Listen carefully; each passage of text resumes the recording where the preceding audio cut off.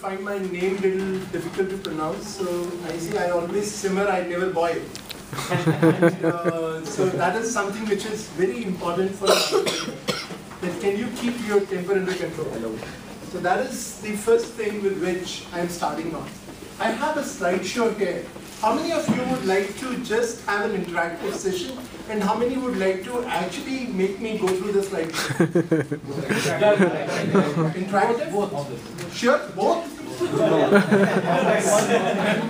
Okay. So how we'll go about it is that I'll just speak for 2-3 minutes. And then I'll open the platform for as many questions as we can handle. And we'll ensure that we don't ask questions which have been asked before or have been partially covered. So that way we'll be able to cover a lot of stuff. I'll just give a quick brief about myself.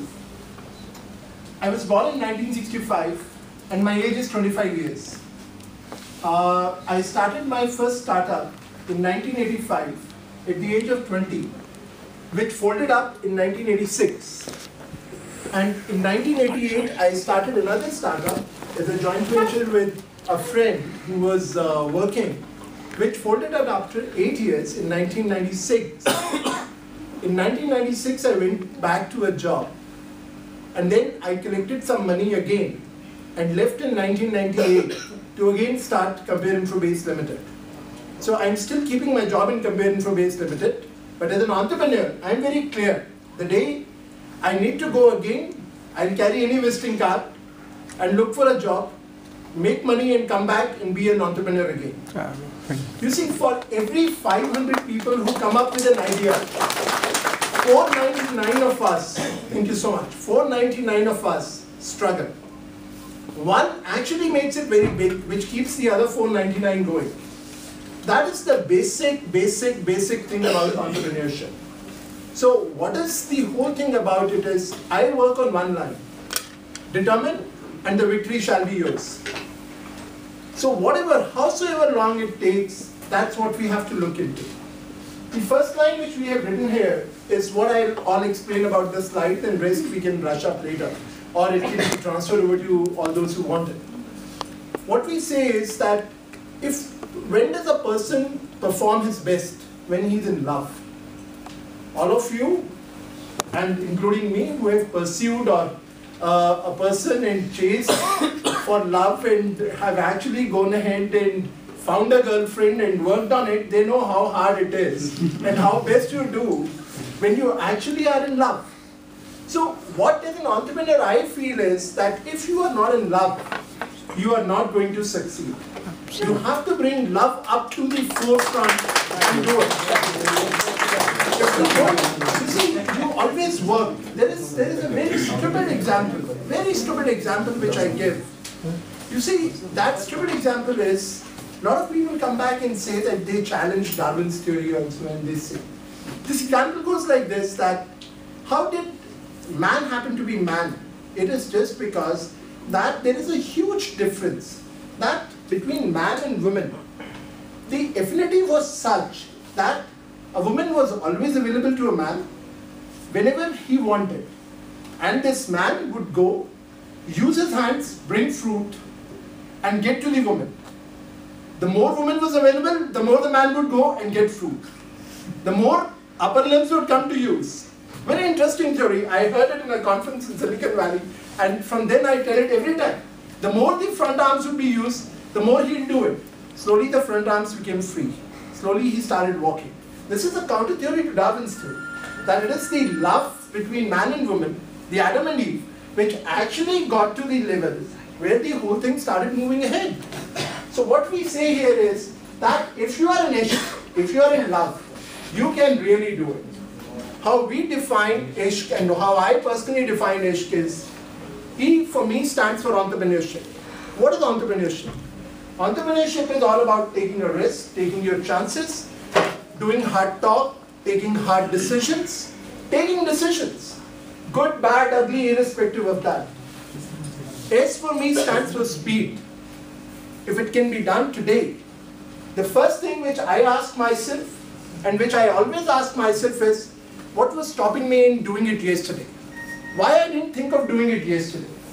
What was there which actually stopped me so that whatever I come up, can I come a day before?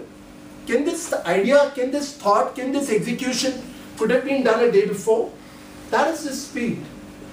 The next point which I ask myself is, what is the window? What is the frame?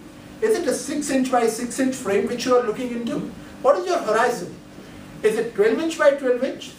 Or you are looking from 30,000 feet? Or you are perpetually sitting on the moon and looking down on Earth? What are you doing? That is something which you have to look into. Are you just looking into the window which is very, very narrow for you and very myopic vision? Or are you open to everything? Are you willing to go back and ask for a feedback and actually go into change? This particular thought really comes from a little story, again, which is in my background. We are two brothers. My mother, she passed away 4 years back.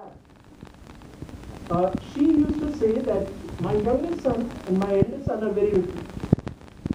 My youngest son would do anything, but if he'll ask, he'll always consider the feedback.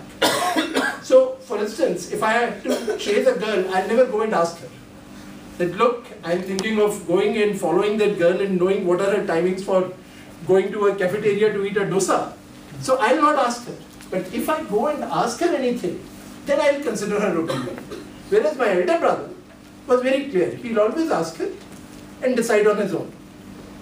So my point has been here is that for me my horizon is, and the focus which I bring in is that if I have to take a call, if I have to take a decision, if I have to consider someone, I should be very clear. I'm going over to someone and asking for an opinion, whether I'll be implementing it or I'm just asking for the heck of it. If I'm closed, as an entrepreneur, it is very important for you. If you are close to and you have already made up your mind, don't go and seek another opinion. If you know you need to do it, don't ask anyone. Believe in yourself. But if you seriously feel that the other person can add value to you, go ahead and ask him. The cue which I say in love is quality. Whatever you are doing, wherever you are doing, whenever you are doing, there has to be a quality component built into it all the time. You cannot come back and say that, okay, isko lipstick powder laga denge, as we say. No, you basically have to be presentable at every stage, at every level. You cannot come back for, what I say is, an organization, the best organization in the world would be that organization which does not have a quality department. Quality department in an organization actually means that that organization has huge amount of errors and quality flaws which are built into the process management. And there is a need for a person to do it. If you actually work on your focus and you lay down the foundation, that the quality control itself becomes redundant. Nothing like it. For those, our calls have to be taken and other steps have to be done. With this, I open to the floor, ask me as many questions, and I'm all around, but I would like to know your name and one-line background so that I can relate the question with you as a person. Please.